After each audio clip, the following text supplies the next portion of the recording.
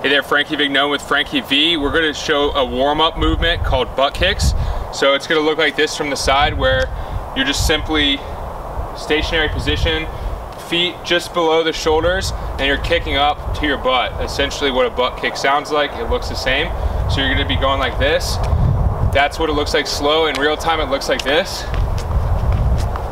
Making sure to keep your toes from resting on the ground for too long. This is what you can do if you don't have a lot of room, just keep in one place.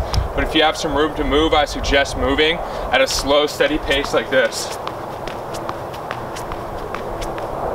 Those are called butt kicks, part of the dynamic warm-up, part of the dynamic movement.